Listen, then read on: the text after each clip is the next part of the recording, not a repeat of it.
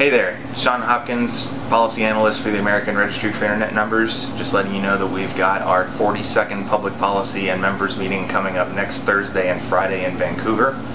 The bulk of that meeting is going to be centered around 5 policy discussions. They range in topic from international transfer of autonomous system numbers to third-party usage of IP addresses and point-of-contact validations and whois. The majority of these draft policies are already in a recommended state, so this could be your last chance to get up at a microphone and actually talk about them. I strongly encourage you to go through and find the text of these and see how these potential changes to policy will impact your network operations, your reassignment procedures, and other day-to-day operations of your organization.